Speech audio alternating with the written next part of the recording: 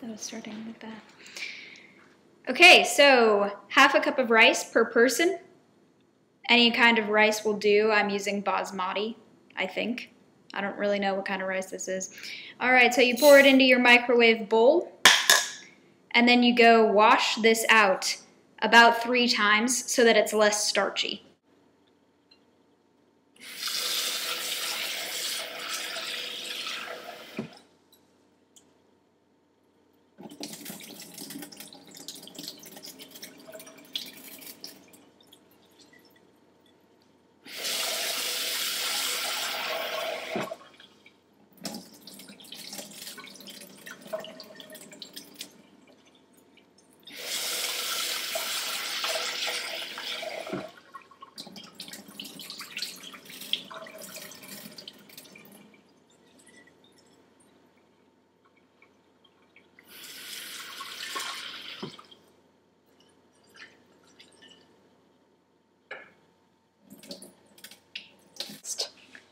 All right, so now you add the cooking water about an inch above the rice. So that's about to here on most people with normal sized hands. So add some cold water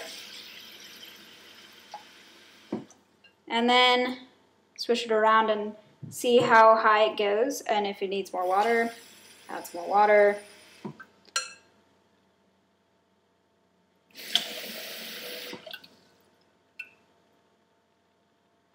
So that's pretty good. On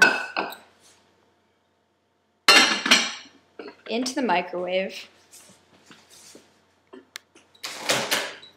Microwave this for 9 minutes on high. And the great thing about this is that you don't have to sit next to the stove and watch it and stir it. So the lesson here is not to put too much water in because it'll boil over. If it does boil over, I mean, it's not the end of the world, you can just clean your microwave, but it adds a little extra time and inconvenience.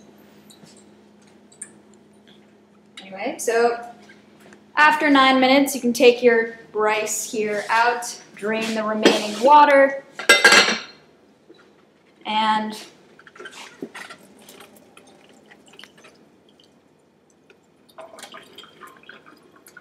there we are.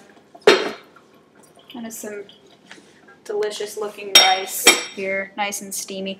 You can add like oil or butter or